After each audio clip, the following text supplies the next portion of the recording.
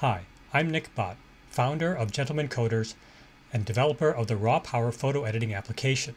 I'm here today to talk about ProRAW Editing, how ProRAW compares to other RAW formats, and specifically how to edit ProRAW files using some very specialized tools specific only to ProRAW files. Let's talk about ProRAW itself a little bit. The first question, of course, is, are ProRAW files really raw?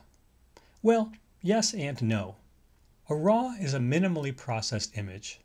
It should not have lots of camera processing such as dynamic range compression or looks, picture styles, that sort of thing. The work to create a nice looking image comes afterward by a software decoder after the image has been saved.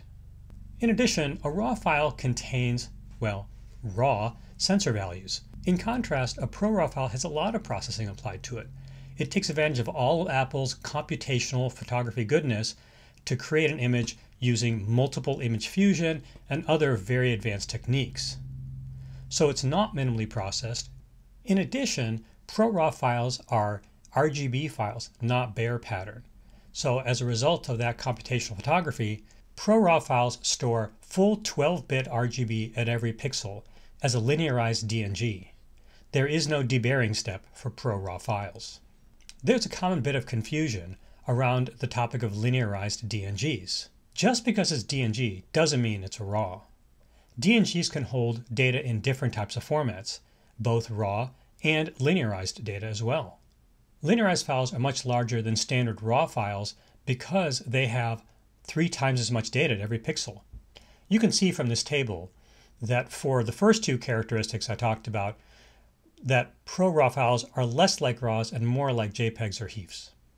But ProRAW also has a lot of the benefits of a conventional RAW file. ProRAW files have a wide gamut. They have deep pixels, as I mentioned, 12-bit. And instead of burning a lot of information into the actual pixel data, that information is stored as metadata, things like the white balance, for example. You get the same flexibility editing a ProRAW file as you would a conventional RAW. So in this second table, you'll see that for those other characteristics I just mentioned, a ProRAW file is very much like a regular RAW as opposed to a JPEG. Also, look at that last column for JPEGs, and you'll see why JPEGs aren't really a great format for editing. First of all, the image data gets burned in with parameters like white balance or exposure compensation, which makes them difficult to fix later. They're compressed in a lossy fashion, so you're going to lose detail and information that way. They're only 8 bits, so you lose dynamic range. And they're gamma corrected, which means you're not working with linear data. So all those things make it harder to get great results with JPEGs versus RAW or ProRAW data. I won't spend time comparing images because there are tons of such comparisons out there. But I'll say that ProRAW images are designed to look a lot like the HEIF images that are produced from the built-in camera app. They look very different from, and a lot better than, the RAWs from iPhones in the past. Here's an example of a HEIF image, and this is the ProRAW. Very similar, not exactly the same. The HEIF image has maybe a little bit better color and sharpness, but basically the same. Not every image is going to match that closely, but often they do. So ProRAW files look pretty good out of the box, but we want to edit them. To show you how to edit ProRAW files, I'm going to be using Raw Power version 3.2, which has special controls just for ProRAW files. This control is not available for other linearized DNGs because it's specific to the ProRAW format. I'm going to be demoing on the Mac, but everything that I'm showing you here runs exactly the same way with Raw Power for iOS. Here's Raw Power for iOS with a ProRAW file loaded.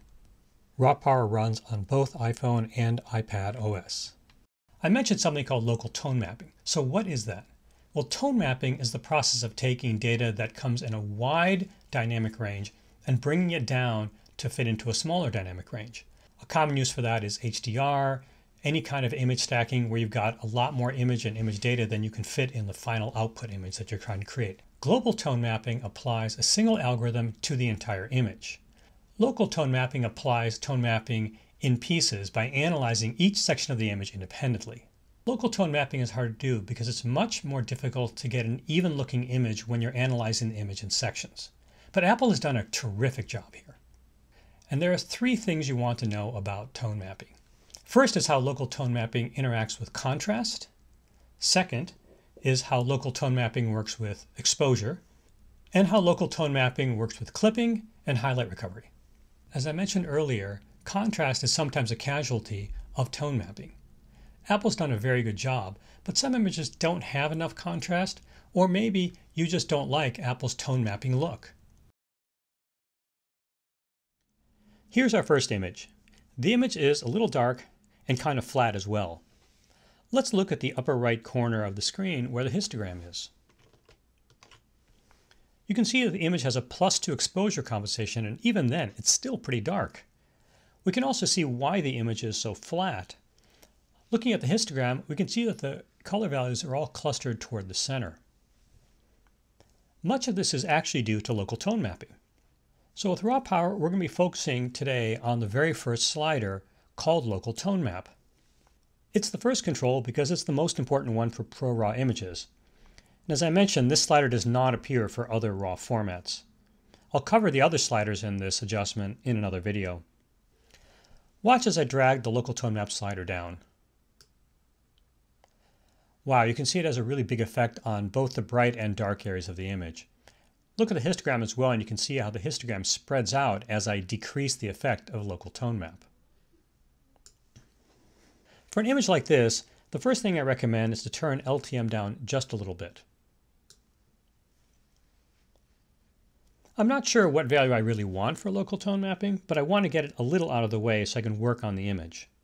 It spreads out the color a bit without compromising the image's look too much.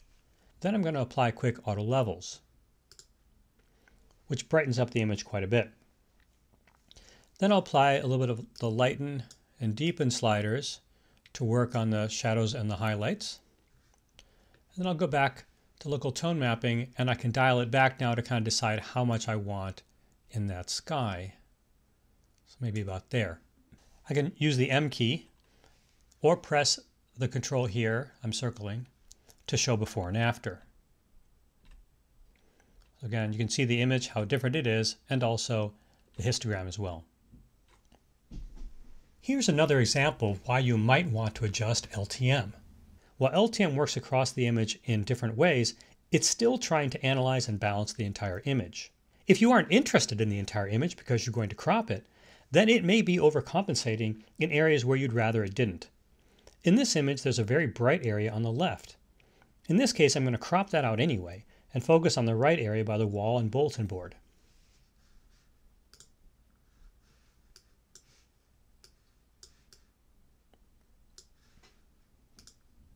As I drag local tone map to the left, you can see how much detail emerges in the wall and in this bulletin board here. I'll turn it on and off so you can see. There may be other ways to do this with exposure, highlight, deepen, etc. But for ProRAW, your first move should be LTM, especially if you're cropping the image because of the way local tone mapping affects the overall balance of the image. One of the goals of local tone mapping is to manage the visible range of the image, that is from 0 to 1 or black to white. I already showed how it affects contrast, but you can also see how it controls the brighter parts of an image. This image is underexposed by 2 stops. Watch the histogram as I move exposure up.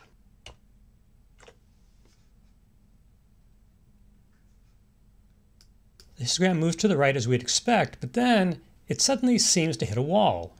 That is the effect of local tone mapping. It would appear that local tone mapping is only willing to brighten an image so far before it puts up a stop sign. If you have an underexposed ProRAW image, consider sliding LTM down so you have more headroom and flexibility with the exposure slider. It may seem like I'm just criticizing local tone mapping, and I'm not. But for some images, it may just be best to turn local tone mapping off. This one is a little bit underexposed. Now, LTM is not magically making this image more balanced, so we'll do the work ourselves. Let's see what it looks like with and without local tone mapping. You can see that the image gets darker overall, but local tone mapping is not doing much, for example, for the foreground. So first we're going to turn local tone mapping off completely. Then we'll do something we did before, which is auto levels. Then I'll add a little bit of exposure and a little bit of shadows. and now we can see it before and after. So the overall image hasn't changed a huge amount, but what we've gotten back is a really nice yellow in the sun and a little bit of that yellow reflecting onto the water as well. Before you think LTM is just a fancy auto levels, it's not. In fact, I was really surprised when I got this result the old-fashioned way. But now we're at this point we can easily advance the image's look. We're clearly not done here, but since local tone mapping is not being run at all, then we can adjust the image without any effect from it. You might think we could have saved some time by just leaving local tone mapping on, but if we do, we will not be able to get that yellow back in the sun. So this is a great example of why you need control over local tone mapping.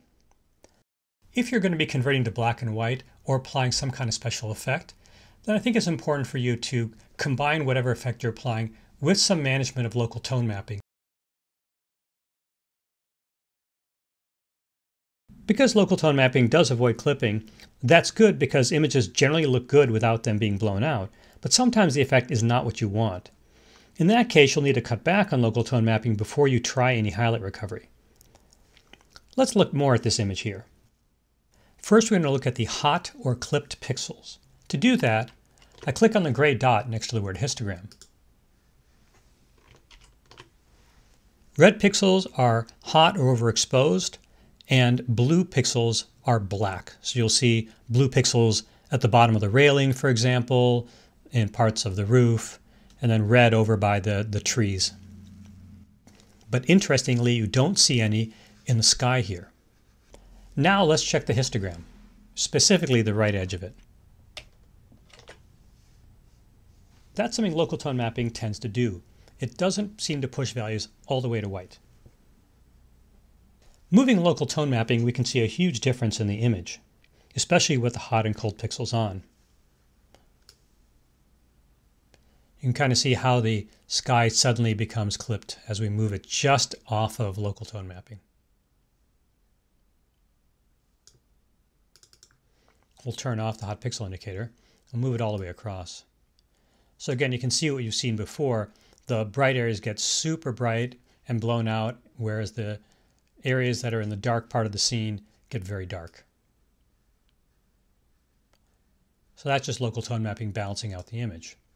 So if you don't like the look of local tone mapping or what it did to your highlights, then here's a simple way to get a similar look to what it's giving, but give you a lot more control over the final appearance.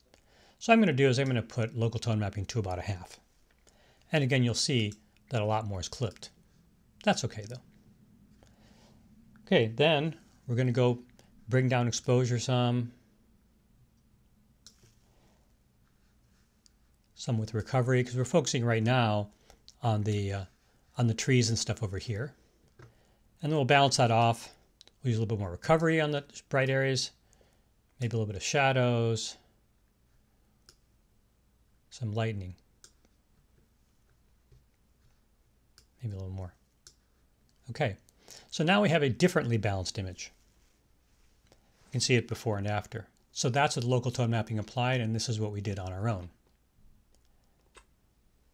The important message here, though, is if you like the way Apple's handling highlights, then you can leave local tone mapping where it is. But if you want to have more control over the highlights and the contrast of the image, you're going to need to decrease local tone mapping, sometimes a fair amount, to get it out of the way enough that you can manipulate the highlights the way you want to. Local tone mapping does a great job on a lot of images, but sometimes you're going to need to rein it in. You may want to improve contrast in images, or maybe you want to do your own kind of highlight recovery, or you're applying an effect, or you need to push exposure more than local tone mapping is going to let you do. And finally, for some scenes, you're just going to get better results with local tone mapping off than on. That sunset image was a good example of it. And if you want to do your own highlight recovery, you're going to have to dial LTM down at least some. That's part one of ProRAW editing, focusing on local tone mapping. RAW Power is available for iOS and Mac on the App Store. The Mac version is optimized for Apple Silicon, and there's a trial version that you can download at rawpower.app. To edit ProRAW files, you need iOS 14.3 or macOS 11.1. Check it out, and I'll see you later.